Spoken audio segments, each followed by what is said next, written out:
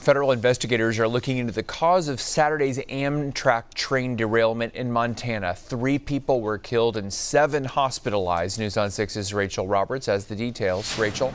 Dave, the train was traveling from Chicago to Seattle when it derailed near JOPLIN, Montana.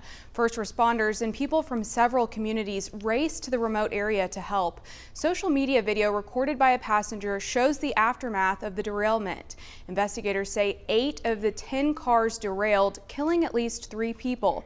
Amtrak says more than 150 people, including 17 crew members, were on board when that train went off the tracks.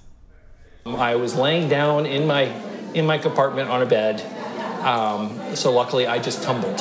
I was able to pop my window out and climb out and then help other people up, and then we sat until we got some ladders and we got people down.